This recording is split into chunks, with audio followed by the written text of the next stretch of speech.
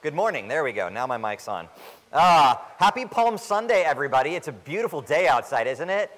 It is a glorious day, and we've had weird weather recently where it's like the weather was like, I'm spring, I'm winter. I'm spring, I'm winter. And I'm like, I don't know what's happening anymore. I don't know how to dress in the morning. I don't know if I want to go outside or not outside. I don't want to make plans or not make plans. But today, the sun was out, and I heard, that it's just a tone that the world has when summer's here with the birds, and there's a quality in the air, and it had that this morning, and it just felt so good, and I was so excited. I think it was the birds this morning, just hearing them sing, like they knew something about a turn of a season that I didn't know, and I'm hoping that means there's no more random hailstorms in the middle of the day. That's kind of my secret hope. Today is Palm Sunday, so I thought I would start this morning simply by reading the Palm Sunday triumphal entry passage from the Gospel of Mark. We're not going to be in the triumphal passage in John today. But as Providence has it, we have a very interesting passage for Palm Sunday out of the Gospel of John. But I thought I would start just by setting the tone this way. Mark chapter 11. Now when they drew near to Jerusalem, to Bethphage and Bethany at the Mount of Olives, Jesus sent two of his disciples, and he said to them, "Go into the village in front of you, and immediately as you enter it, you will find a colt tied, on which no one has ever sat. Untie it and bring it. And if anyone says to you, 'Why are you doing this?' say, 'The Lord has need of it,' and they will send it with you immediately." And so they went away, and they found a colt tied at a door outside in the street, and they untied it. And some of those standing there said to them, "What are you doing, untying this colt?" And they told them what Jesus had said, and they let them go with the donkey. They brought the colt to Jesus, and they threw their cloaks on it, and he sat on it. And many spread their cloaks on the road, and others spread leafy branches that they had cut from fields. And those who went before and those who followed behind were shouting, "Hosanna! Blessed is he who comes in the name of the Lord. Blessed is the coming King of our father David. Hosanna in the highest." And he entered into Jerusalem and went into the temple. And this is Palm Sunday, the day that we look backwards and remember the day that Jesus entered Jerusalem to begin the week of Passion, the week where everything in his life and ministry led up to. So all of the angst that we find out about in the Gospel of John, where he starts to make religious leaders angry, this is the week when it really comes to a head and begins to boil. They begin to plot exactly how they're going to kill Jesus, because on this Holy Week, we've got Palm Sunday today, and then there's events that happen throughout the course of the week. Friday is Good Friday, the day that Jesus was crucified, and then next Sunday is Easter, the day we celebrate his resurrection. This was a busy week for the life of Jesus. This week was the reason he came, and this is one of the reasons that we want to take some special time and note the rhythm of our faith and worship, that this is not a national holiday. This is something that we recognize in the Christian faith as significant. And we're going to talk a little bit about that today from the Gospel of John. I want to just do a... I do. Yes, I have control. A reminder that next week is Easter, so bring a friend or two or three, and if they will not come in the doors of the church, that's okay. We can watch online, so just throw a party for Jesus at your house and have good food and throw it up on the TV and engage your friends and family that way. Because while we would love to all be together, it's also really important that we don't create ways to hinder people from coming to meet with Jesus and his people. So that may need to be church in a smaller scale, and if that's you, that's okay. That's next week. I do want to give a building update. I have been dealing with insurance. Yeah, you can just go ugh with that with me. And I have to say, the insurance guys are great. Like, they're just wonderful people, and they're doing what they can with what they have. However, after much back and forth, the insurance has denied our claim. So they will not cover any of the damage to our building. I'm going to see about another appeal, but I don't know how that will go. The way that it boils down is this. Ins and outs of policies, I won't bore you. But the pipe that goes from the main city line into our building, so you've got 2nd Avenue and then 10 feet of pipe into our building. And the pipe on our property broke about 2.5 feet from our building. So it was and I've actually got the pipe in my office. I should have brought it out and showed it to you. I saved it for insurance purposes, right? Because now I just have a pipe sitting in my office. But it was literally sheared, it was broken, and water was just all over the place. Now, the minute the water left the pipe and entered the ground, it is then determined to be groundwater and no longer covered by our insurance policy. Because groundwater that seeps into a building is not covered by an insurance policy. If the pipe had broken inside the building, it would have been covered. You probably all have the same kind of feelings I have about how that works. Because it wasn't rainwater, it wasn't water it was from a pipe that was going into our building. So I struggle with this, and I'm frustrated because I had hoped this would have been the solution, that insurance would fix our building for us. But it's not, and this is still Jesus' church, and this is still Jesus' problem. And we'll learn today that Jesus is king, and he does things on his own time, in his own way, and it's always better than the way we would want to force it. So inasmuch as I would love for having insurance cut us a massive check and we can just hire people to come fix the interior of our building, maybe God has something different in store for us. And I don't know what that is. So here's what I am asking you as a church people, to be praying, because I'm going to lose my ever-loving sanity over this one. They don't teach you in seminary how to deal with this kind of stuff. This is way out of the realm of my knowledge and know-how. But I'm learning rapidly. However, there's a lot of red tape involved, and I don't have much hair to pull out, but what is there in this process? So pray for the sanity of your pastor. Pray for your board as we begin to lead through now what do we do?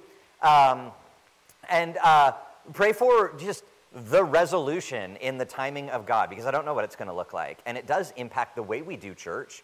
There are people that cannot come into our building right now because the air quality, though you may not notice it, folks who are sensitive to mold, moisture, mildew, dust particles, stuff like that, that all exists in the lower floors right now, and they can't be with us. And so we have people in our congregation who, now that COVID's over, could finally come to church, and now they can't because of the build. And so it's just I just want this to be fixed and fixed rapidly. So just pray for all of the smushy stuff that goes into having a building that was damaged by water.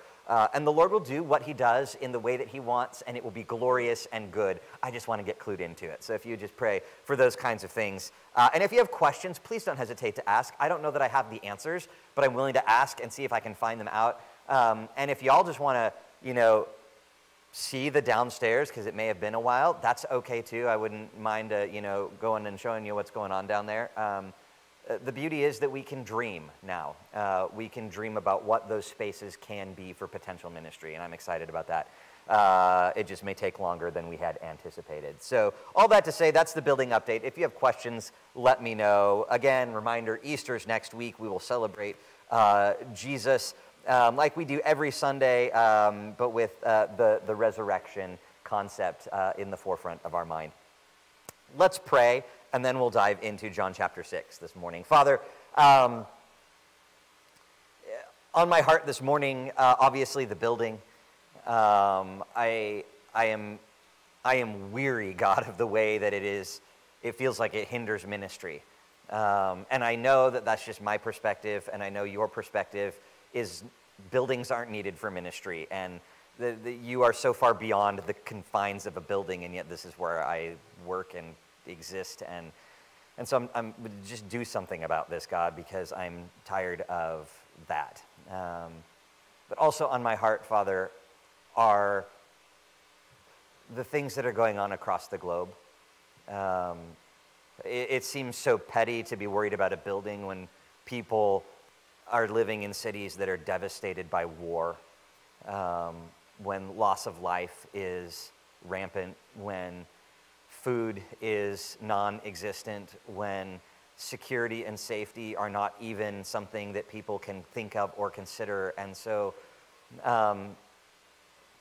Lord, I would just pray that you would intervene in the ways that you do, that you would make yourself known in the midst of chaos, that you would make yourself known in the midst of the terror of war, that you would be a presence among your people, everyone on the face of the earth. We just thank you that we have the ability to come and worship, that we have a space that is set aside. And for those that don't, and for those that can't gather publicly in your name but do so anyway, Lord, we thank you for their faithfulness to you, their encouragement to our faith. We pray particularly for Pastor Kay this morning and his church and his family and his community. And we ask that you would bless them as they're in a completely different time zone than us, but as they worship you, that they would know your presence and your comfort and your strength and your calling for them in their community, that you would enable them to do ministry. And we pray that for all the churches here in Ketchikan as they gather this morning to worship you, to celebrate you as King.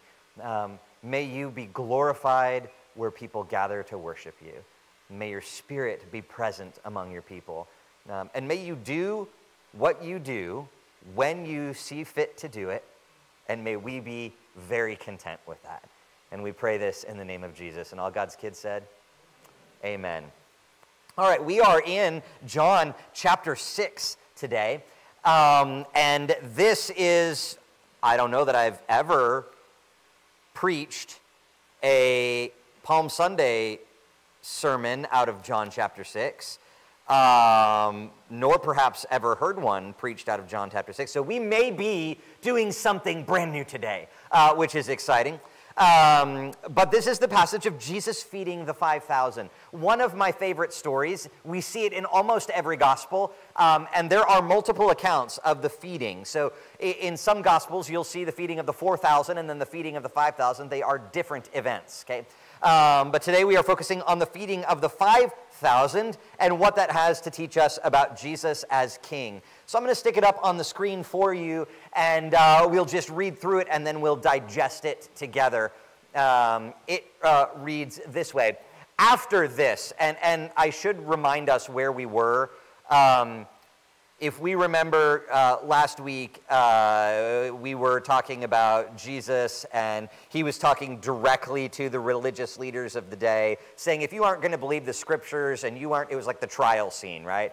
You aren't going to believe my word, and you aren't going to believe the prophets that went before me, and you aren't going to believe Moses, and blah, blah, blah. He's saying, listen, I'm the king, so forth and so on. And then, again, he says in the gospel, and after this. It seems like every chapter starts with, and after this. And what that means is an undetermined amount of time has passed. Some scholars would say up to 6 months has passed between what we have just read in chapter 5 and what we are reading in chapter 6. How much time? Maybe it doesn't even matter to us today. In the grand scheme of things, might not even matter. What we do know is it's not a kind of an immediate thing. But sometime after the previous events, Jesus was crossing over to the far side of the Sea of Galilee, which is also known as the Sea of Tiberias.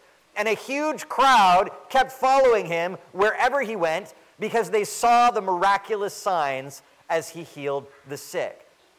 So then Jesus climbed a hill, and he sat down with his disciples around him, and it was nearly time for the Jewish Passover celebration.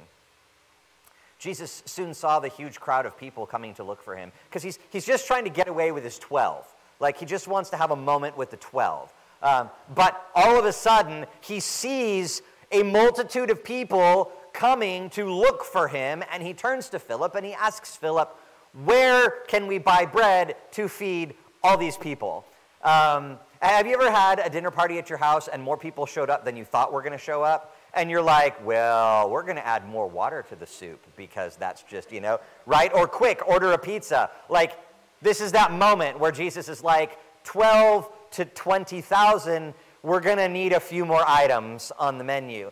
So he asked Philip, where are we going to get the bread to feed these people? And he was testing Philip because Jesus already knew what he was going to do. But he was trying to see, does one of my 12 know where to lean in time of need? And Philip replied, even if we worked for months, we wouldn't have enough money to feed these people. And then Andrew, Simon Peter's brother, spoke up. He said, hey, there's a young kid here, a boy. He's got 5 barley loaves and 2 fish. But what good is that with this huge crowd? It's almost like a joke, almost like he's the sarcastic guy in the group that's like, hey, what are we going to do to feed all these guys? Well, hey, we got 5 loaves and 2 fishes. And then I think this is one of those moments that shows Jesus' humor. Because he's like, okay, let's do that.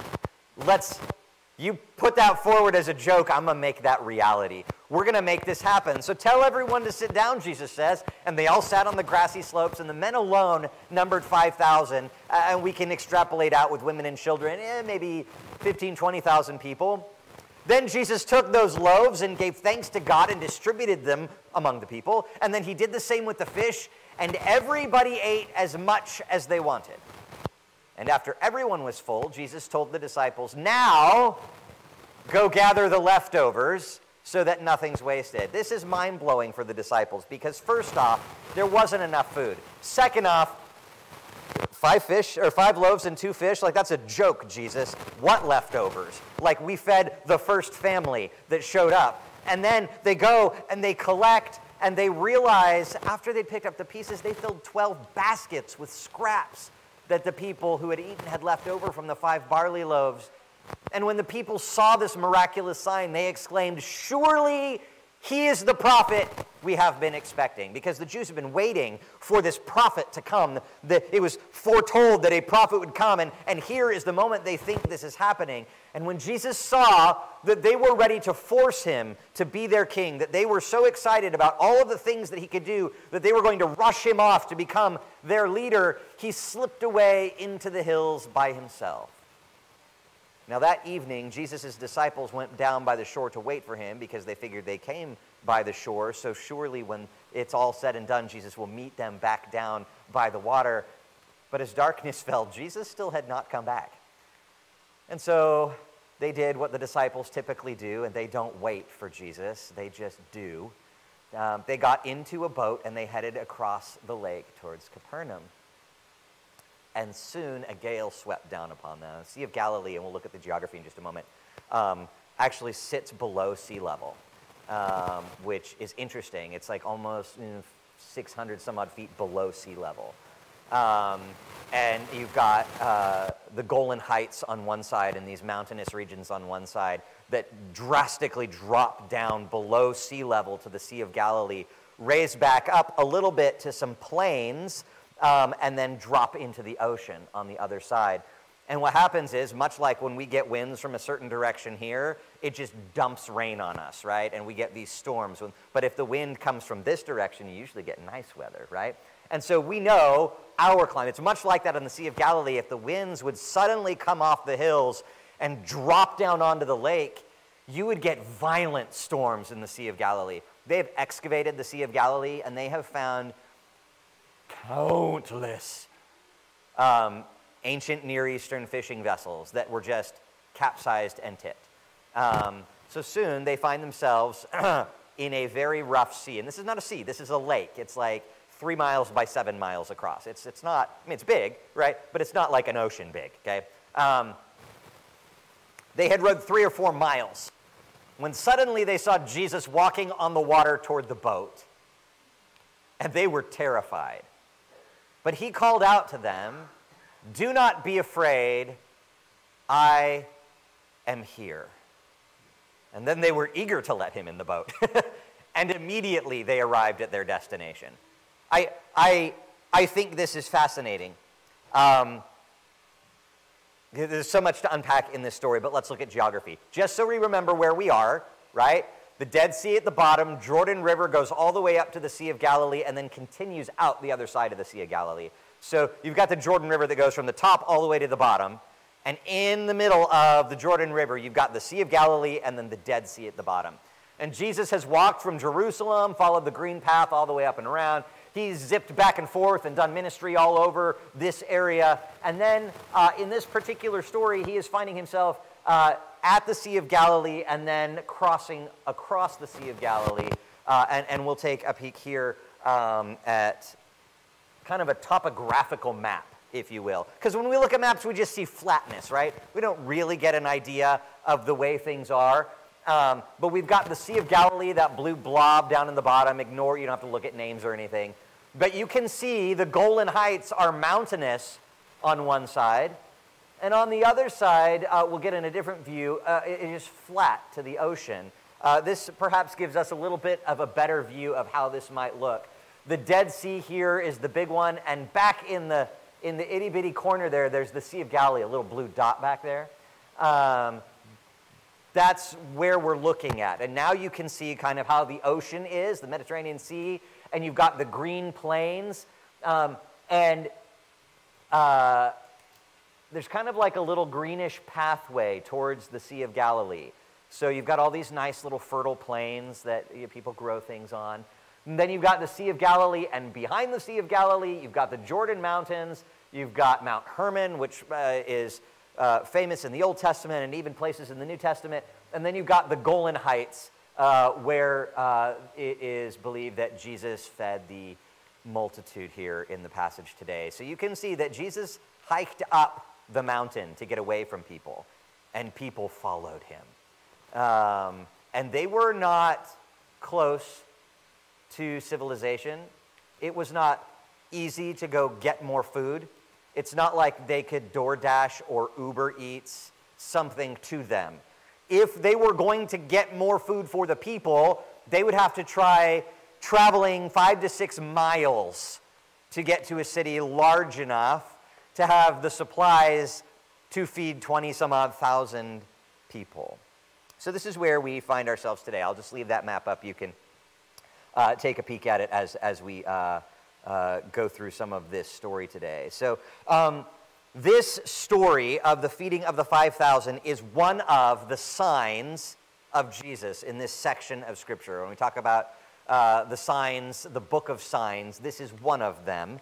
And it shows that Jesus fulfills the provision of manna in the wilderness. That we had there's a reason John connected the end of chapter 5 to the beginning of chapter 6. He wove these two stories together, even though there's a time span, because at the very end of John chapter 5, Jesus is saying, listen, Moses talked about me. If you believed Moses, you would believe me, because I'm going to do greater things than Moses did. And Moses was the one who fed you in the wilderness. And now we find ourselves on the next page, several months later perhaps, in the wilderness with a lack of food and a great number of people. And that would draw to mind in the Jewish audience, oh, this is like the time our ancestors were in the wild and they had no food. And what were they going to eat? And Moses provided for them. And now this is the tone set for Jesus in this moment. So we've talked about the geographical location, which John spends some time talking about in the first couple verses. Let's jump to this idea of, in verse 7, when Jesus says, there's a lot of people, what are we planning on feeding them? And this is one of those moments where Jesus gives his disciples kind of a soft, bump and set to be like, I'm passing you the ball. Here's an easy answer for you. You've been with me for a while. You are following me. You have seen me heal people. You have seen me calm. You have seen me do all kinds of amazing miracles. I have made water into wine. I have done some things. You are in awe. Here is an easy question. How shall we find food? And the answer would have been, Jesus, you should provide the food. Jesus, you are capable of providing the food. That should have been the response the disciples should have made. But how often is that our last response when we have a need? our last response is, well, Jesus, can you take care of it? Instead, our first response is typically, well, what do I have in my pockets? How can I figure it out? Who can I call to make this happen? What do I need to do to make this work? And this is the situation that we have in the conversation between Jesus and Philip. And so he says, where are we going to find this food? And Philip responds, he says, listen, 200 denarii are not going to be enough bread for even everybody to have just a crumb. And we don't know, like in our world, we don't use denarii, do we? I mean, nobody has any stored away. Do you guys know how much that is equivalent for today? It's equivalent of 2/3 of a year's wage. So whatever you have in your budget for a year's income, go 2/3 of that, and that's how much they estimated it would cost to feed everybody. So whatever that means for you, the average Ketchikan, I went and looked up the numbers from the 2019 census, we're looking at about $25,000 to $30,000 to feed the multitudes that day. That would have been the modern day equivalent. Anybody have that just laying around free to buy bread for people?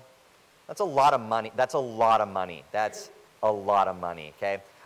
And in a poor fishing village, it's not like they had that. It's not like they had gigantic banks where they stored their thousands and thousands of denarii just for the occasion to feed a bunch of strangers in the Golan Heights randomly. Like, that's not something that was budgeted for them. That's not a line item you put in your accounting. And so they were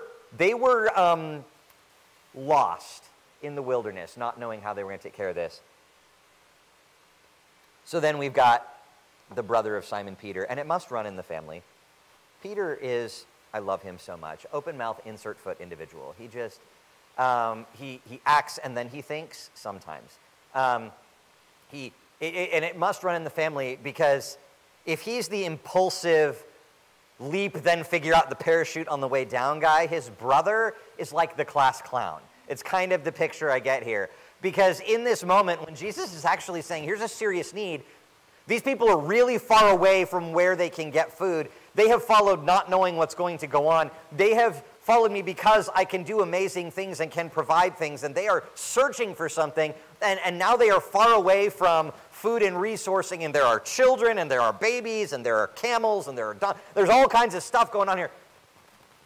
How should we take care of this? And we're like, we don't know. We don't have enough money. Our pockets are empty. And then you got the class clown who enters. He's like, hey, I found this boy. And he has a poor man's lunch. And that's how we should read it. Because it actually specifically states loaves of barley, because barley was all poor people could afford. If you were wealthy, you got wheat bread. If you were poor, you got barley. Rich people didn't eat barley. No. Their tastes were too sophisticated. They got wheat bread. Poor people got barley. It was more readily available and cheaper. And so you have this poor boy who has his lunch of poor loaves and some probably very small pickled fish, right? Tasty, okay? And here, one of the disciples grabs him and says, Jesus, let's steal this boy's lunch, right? This is really what this amounts to. And feed it to people. Sorry, kid. Guess you don't get your poor man's sandwich today. And then Jesus said, that's actually a really good idea. Let's take this kid's lunch, and I'll do what I do best, and we'll make it enough for everybody so that the boy actually gets more than he packed. This was a good deal for the boy. I don't even ever think we think about this boy. We all know how much little boys can eat. That was not enough probably for him after walking 5 to 6 miles into the wilderness. He got a good deal out of this, and so did everybody else. So we estimate that with men, women, and children, there are somewhere between 15 or 20,000 people gathered in the Golan Heights. Logistically a nightmare. I do not understand how this worked. I don't, because that's more people than exist on our island. According to the most recent census, we have roughly 14,000 people on our island. So that would be as if all the people who live on our island gathered in one location, suddenly, without planning, and then said, feed us. I just want us to wrestle with the reality of what this would have been like. And then Jesus takes the fishes and the loaves, and he raises them, because this is how he does it. He raises the food to heaven, and he blesses it, and then he breaks it. And this is significant, because this is what he would do with his body later, right? This is what he did with the disciples at the Last Supper, was he took the bread and he raised it, and he blessed it, and he broke it, and he gave it. And this is what he did with his body. He raised up and walked into Jerusalem, and he broke his body for us, and then he gave it to us. This is picturing his gospel ministry for us. And he raised the loaves and raised the fishes. He prayed and blessed them, and he broke them, and he sent them out among the people. And miraculously, as the loaf got passed and a chunk was taken out and then passed on, and this is like a pre-COVID days, right? So touching other people's food wasn't a big deal. You would take whatever amount of fish you wanted and whatever amount of bread you wanted. And some people were going to be greedy, right? That's just how some people are. Some people are going to take extra because they can, because maybe they don't know if they're going to get a meal tomorrow. Maybe they think there's a lot, so I'm just going to take whatever I can because I'm poor and don't have enough. Maybe I can't hold down a job because I'm crippled and someone carried me here. Maybe I am a beggar on the street, and this could be provision. I can tuck it away for as long as it will last. And so you've got people who are cramming stuff into rucksacks and pockets, and you've got the polite people who are like, oh no, I'm fine, I'll just take a little nibble because I want everybody to have something. You've got every personality represented in this crowd. And yet, despite that, no matter what kind of people took bread and fish, no matter how much they took, there was enough for everybody. The magnitude of this miracle should not just make us go, and he fed the 5,000 and move on. This is a huge feat that could not otherwise be done except by the working of someone who has authority over everything. He's a king. And they recognize that. They recognize he really is who he says he is, which is why they called out, hey, we see you as the prophet. Like, we get it, you're a prophet, you're the one we've been waiting for. In fact, in Deuteronomy 18, it said this, the Lord God will raise up for you a prophet like me from among you, from your brothers. It is to him you shall listen. And then it goes on a little bit that you should listen to the voice of the prophet. And the Lord said to me, they are right in what they've spoken. I will raise up for them a prophet from among you who will be like their brothers. I will put my words in his mouth, and he shall speak to you all that I command him. That's in Deuteronomy 18, but that sounds a lot like what Jesus said in John chapter 5 when he said, I see what the Father does. I speak what the Father speaks. I do what the Father does, right? And so he is setting up for the people. This is a simple, like, here's the question. You should know the right answer. I am the one that has been coming. And when they recognize it, they are in awe. Now you've got 20,000 people who are like, oh my gosh, we see it now. Like, they believe that he's the one, the prophet they've been waiting for. But what's interesting is they call him prophet. Prophet is the term that is used by people for Jesus when they don't truly understand who he is. They kind of understand who he is. Think about the woman at the well in John chapter 4. He has this really great dialogue with her, right? And then she goes, Sir, I perceive you are a prophet. Which is great, but that's not God, right? And so the people recognize that he is sent from God, that he works with God, but they are not quite ready to make the leap that he is indeed God. And maybe even the disciples are there because they start to, even after seeing this amazing, miraculous feeding of the 5,000 plus people that are out there, when Jesus up and leaves, as he often does in social situations. Maybe he was a wee bit introverted, who knows? But he got done with the people, and he's like, they want to now mob and make me king. They want me to be their leader because of what I can do for them, because I've filled their belly, and they think now life is going to be 100% easy. It's always going to be like this.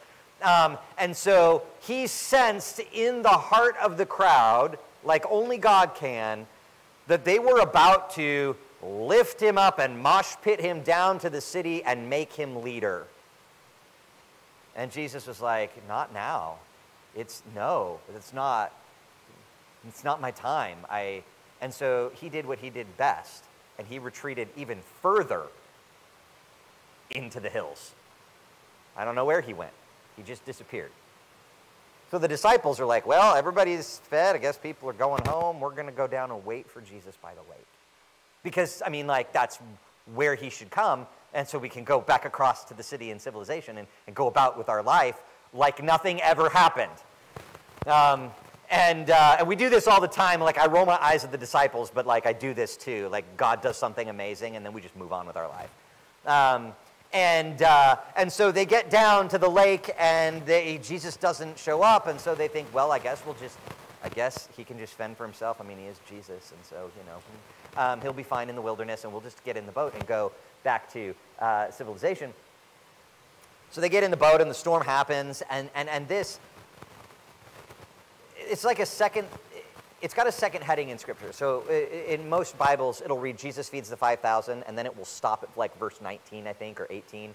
And then there's another heading that deals with these couple, 3 or 4 verses. Jesus walks on water, starting in verse 16 and ending in verse 21. And it's set aside, but I think it's really important that we stick it with the feeding of the 5,000 because it deals with who Jesus is and his authority. Where the 12 disciples were really struggling to believe that God had the authority to feed 20,000 people, that God had the ability to do that. Ha ha ha, here's some fishes and loaves, see what you can do, Jesus. They're in the middle of this huge storm, and Jesus just comes walking up like it's no big deal on the water. Like, again, we're like, oh great, Jesus walked on water. Let's flip the page and read the next story. But like, Jesus walked on water. How many of you can do that? None of us can. We can't. We cannot do this. Only Jesus can do this. And Peter, when he called Peter out, but then Peter had his moment because he's, interesting. Jesus is walking to them on the lake, and they see him, and they are terrified because this doesn't happen. It doesn't happen. Like, and they are 3 to 4, they are in the middle of where's the lake? They are in the middle of the lake. It's like 3 to 4 miles across this way and about 7 miles vertically, and they're kind of going diagonally if we follow the path of where they end up. They're kind of going from the upper corner here to kind of where the G is on Galilee and going across there. And they get halfway across, and there's Jesus. And he's like, hey, guys. Thanks for waiting for me. And they are terrified. And they want to know who he is. And he responds with a Greek phrase, ego eimi. I butchered the pronunciation, so forgive me if you're a Greek scholar. But it translates, it is I, which is, it's the Greek translation of the Hebrew, I am. There's a reason Jesus said, I am. Because for a Jewish audience, on the heels of the feeding of the 5,000 that looked like the manna in the wilderness to the Jewish people, where Moses provided through God's power, then to hear Jesus declare when asked, who are you? And he just says, I am Yahweh. I mean, that's the translation. It would have been ... in the minds of the people. Like Moses at the burning bush. What's happening here? I am. And so we have Jesus identifying to God's self-identification. I am who I am from Exodus 3:14. And he is connecting his divinity with the divinity of Yahweh, the one who creates and upholds and is constantly working. And everything we've seen in John thus far is to show us that Jesus is God, that he is divine, that he has the authority. And so here he makes a really clear statement to the Jewish audience: I am that God. Like, there's a reason I can walk on the water. I made the water. Like, I can control it. There's a reason I can take 5 loaves and 2 fish and make it feed 20,000 with leftovers. I am the God who controls molecules and atoms and things that you cannot even conceive of. And then he gets in the boat, and they were really excited about this. They're like, yes, yes, get up in this boat, Jesus. And then immediately they were at their destination. They still had only covered half the gap on themselves, rowing. But immediately they arrived at their destination. In Psalm 107, it says this: God alone stills the storm. This is a paraphrase. God alone stills the storm, and he is the one who brings those who travel the sea safely to their destination. It's a psalm that is often quoted in the blessing of the fleets at the beginning of the season. They use it to dedicate boats because it's this idea that God, when we have no control over the ocean and everything, God is the one who has the control to bring people safely back to shore. And I love this verse because it's an immediacy of this verse. It's Jesus gets in the boat and boom, they're back at shore. Like, the storm didn't matter, the distance didn't matter. God's provision is just right there. In his timing, they were just right back at shore. And I can't even conceive of that. Like, travel like that doesn't exist in our world. We don't just, and we're there, because wouldn't that be great? But that's how it works for God. He does miraculous things like that. And so we've got the feeding of the multitude, the blessing of the fish and the loaves. We've got Jesus being the I am to the disciples. All of these things show us the fullness of Jesus' ministry. They show us that he's a prophet. They show us that he's a priest. And they show us that he's a king. And these are the roles that God fulfills in Scripture. And I just want to unpack these 3 things for you briefly. Jesus is the best prophet. Okay? When we think of prophets, we think in the Old Testament, right? Isaiah, Ezekiel, like the big brand name prophets, right? The ones that when we go to read their books, our eyes kind of cross because there's a lot of stuff in there and we're not exactly sure all the time how to break down what is being said and which nation it's being said to and what it means for us today. And that's okay because some of that stuff can be really confusing. And then you've got the lesser brand prophets. I don't want to say off-brand because they're still God's brand, but like they're the little guys, right? So you've got like Amos and Joel and all the little ones that maybe we skip over because they're like 2 pages long, and some of them are really specific and some of them are really hard to read, like Hosea. And if you apply the lessons of those passages to your life, it can be life-altering in a really good way. And so we think about prophets like that, and they ultimately, at their core, whether they're a big prophet or a little prophet, they reveal the truth of the person and the work of God. So they speak for God. So a prophet is literally just a mouthpiece. God speaks to the prophet speaks to the people. And the definition of prophet is they speak for God, and 100% of what they say comes to pass because it is from God, not from mankind. And the Old Testament gives plenty of examples of really bold and confrontational prophets, and I really love them when they get up in kings' faces and they confront sin in the life of leadership. I think those are beautiful pictures. And then we read the Deuteronomy passage where Moses was a great prophet, and he prophesied that one day God would raise up from among you all a prophet that would speak and would supersede his own ministry. So Moses was even saying, there's one coming after me that's going to be greater than me, similar to John the Baptist. And then in Luke 4, we have this really great moment where Jesus gets up in the temple, and he opens a scroll. And he stood up to read it. It opened the scroll of the prophet Isaiah. And he unrolled it, and he found this particular verse. The Spirit of the Lord is upon me, because he has anointed me to proclaim good news to the poor. He has sent me to proclaim liberty to the captives, and the recovering of sight to the blind, and to set at liberty those who are oppressed, and to proclaim the year of the Lord's favor. Awkward silence in the temple. He rolled the scroll up, gave it back to the attendant, and sat down. With all eyes fixed on him, he said, "Today this scripture has been fulfilled in your hearing." And so he's saying, listen, the prophets have spoken about me, and now it's actually happening. Now this is alive and real. The moments you've been reading about are really happening. I am that guy. Now, Old Testament prophets were known by saying a specific phrase, "Thus says the Lord," and then, whatever was following was from the Lord. And so you would find "Thus says the Lord" or a derivative of that, "The word of the Lord says to you," variations, about 221 times recorded in the Old Testament. So much so that when people heard it, they would just equate "Thus says the Lord" with a message from God. Like it was just so clear, overdone. It's like, they would just roll their eyes and be like, okay, here's another message from God. And so that's the understanding of Old Testament prophet. But you want to know what? Jesus never really said that. Instead, what he says is, instead of saying, "Thus says the Lord," and then speaking to his people, Jesus says this, "I tell you the truth." That's his translation of that. It's not "Thus says the Lord" because he is the Lord. So he just gets to say, I get to tell you the truth.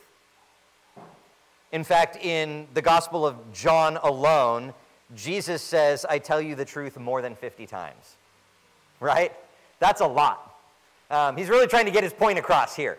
He's giving us every opportunity to listen and to believe that he speaks for God because he is God. He has the authority to be the best prophet because he and the Father are one. If you want to know the mind of God, then listen to Jesus' words. He was appealing to his own authority, which is why he used the words, "I am," when he sat at the boat or stood at the boat with the disciples. He is saying this, "I am this God, I am this prophet." He taught with authority, he spoke with authority because he was a prophet, but he was not just a prophet like the people thought he was. He is the prophet, the one that they had been waiting for, and that's super important. But it's not just that he was prophet, because Old Testament prophets would have that one role. They were just the prophet. Their whole life was poured out to be the prophet to whatever nation they happened to be called to at the moment. But Jesus one-ups the Old Testament prophets. Not only is he the best prophet that ever would be, but he is also the best priest that ever would be. There were lots of priests in the Old Testament. There were different levels of priests. And priests had very specific roles in the Old Testament. They were the mediator between the covenant of God and man, and so the priests were the ones that would sacrifice the animals, and they would end up covered in the blood of the sacrificial animals. They would enter into the temple and the tabernacle to intercede for people, to pray for people, to atone for the sins of the people. And then on one day every year, the Day of Atonement, the high priest would lay hands on a goat and pray and ask God to put all of the sins of the nation of Israel on the head of that goat. And then they would send that goat out into the wilderness. That's where we get the term scapegoat from. And that goat would never be seen again. Your sins were gone. And then they would take a spotless lamb and they would sacrifice it. And they would go into the Holy of Holies. And they would do what they did in the presence of the Lord so that all of the sins of the people would be taken care of on the Day of Atonement. The high priest is the one who sacrifices for the penalty of sin. They would offer sacrifices, and they would regularly do that over and over and over again. And Jesus came into human history, wrapped himself in human flesh. He is the best prophet. He's telling us about God's kingdom.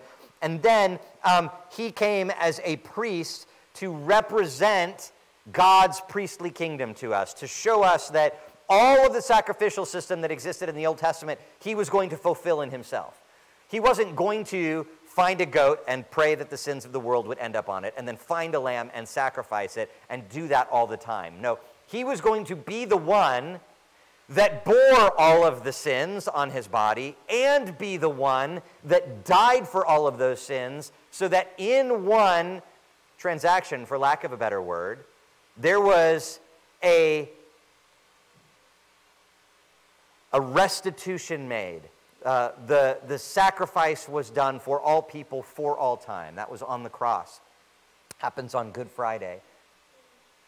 This is why in the New Testament we read that there's only one mediator between God and man, and that is Christ Jesus. That we don't have multiple priests.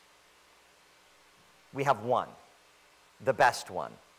And in Hebrews, in large part, Hebrews is all about the priesthood of Jesus. I mean, it's just a beautiful picture of that, and it really parallels with the Old Testament for the Jewish audience. But in Hebrews 9, it says this: Jesus appeared once and for all at the end of age to do away with sin by the sacrifice for himself. And when he had finished, he sat down at the right hand of the Father, meaning there would be no more need for the priestly sacrifices over and over and over again, because he was that perfect priest. And priests were the ones who catered to the needs of the people, which were specifically spiritual needs.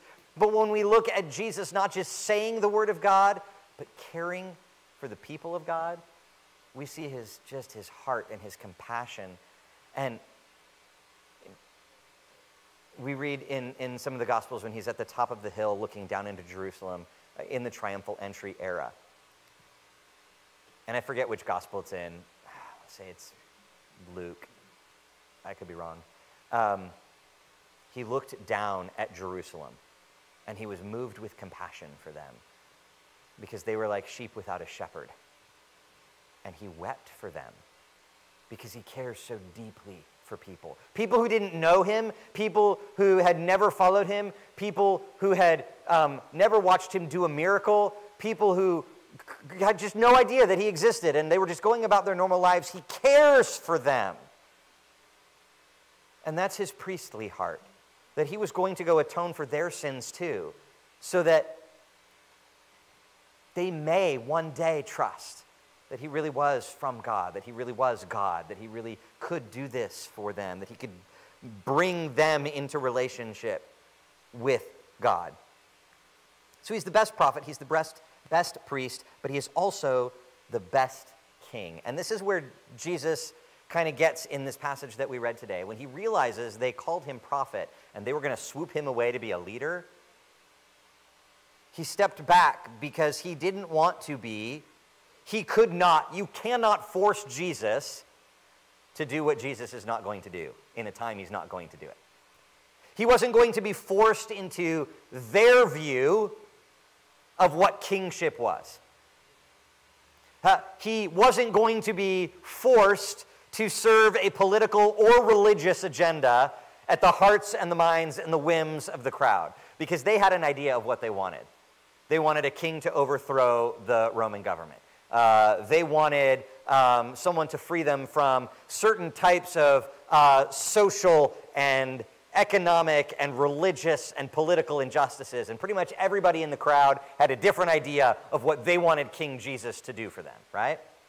And he was not about to be forced into someone's political or religious agenda. He was not going to exert his authority as full king until he was ready to do so. And that was not the day or the time. That day he proved to onlookers he was a prophet, that he was compassionate, that he was priest-like, that he had rule over creation, both with the feeding of the 5,000 and the stilling of the water and walking on it. But there's something in this passage that gets me every single time. When they gathered the leftovers, the phrasing of that verse gets me. Gather up all the leftovers, all the fragments, so that none will be lost.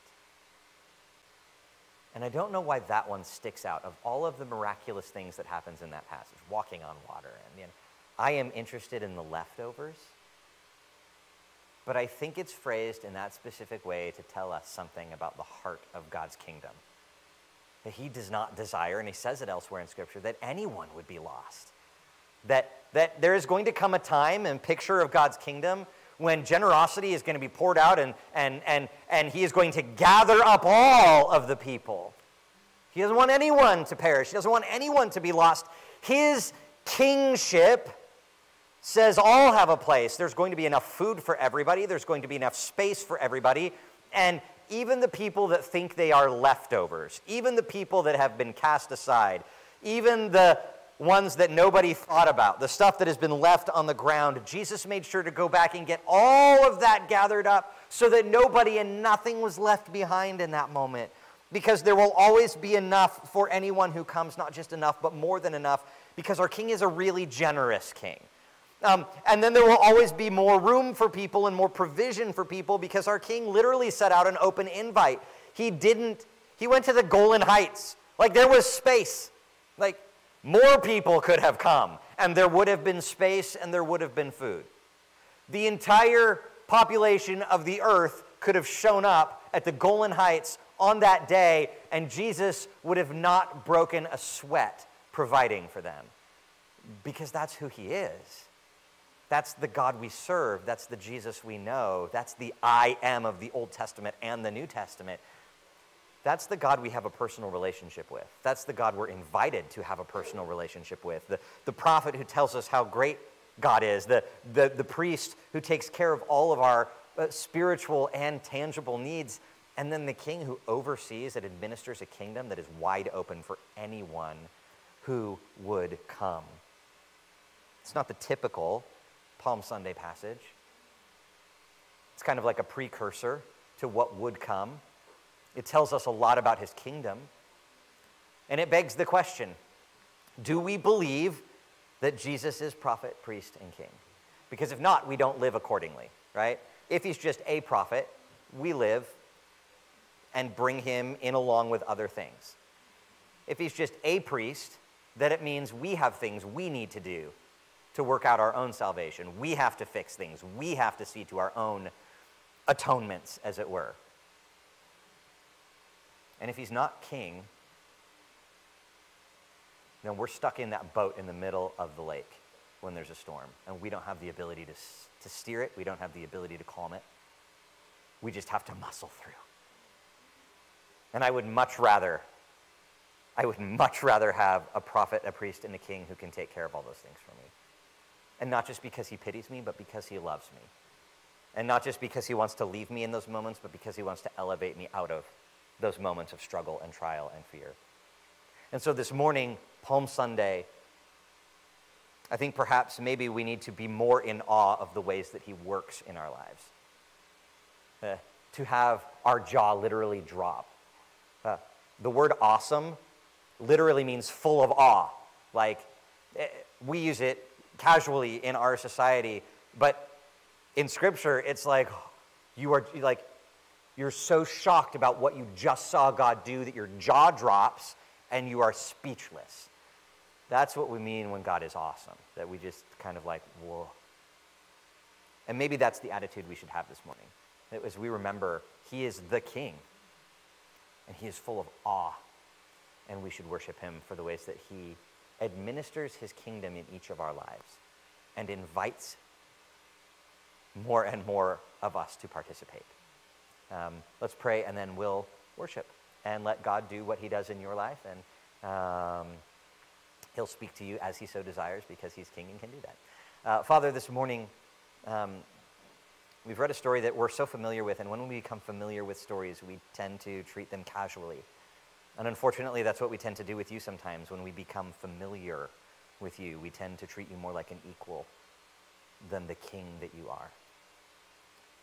And so this morning, would you forgive us in the ways that we have treated you like our equal or like our servant, whom we can tell what to do and when to do. So Father, instead, would you help us reorient our understanding of you so that we see ourselves in the proper perspective. You are the king over everything. You are the I am. And that does not make us grovel, but rather it makes us bask in your presence. May we worship you today with our heart, soul, mind, and strength. May we give you glory for the ways that you provided for us, the ways that you've rescued us, the way that you have spoke truth into our life, and the ways that you are spreading out a kingdom for us to live in now and for eternity that is far more generous and glorious than we could ever conceive of. May we never try and build a kingdom with our own hands that would supersede yours.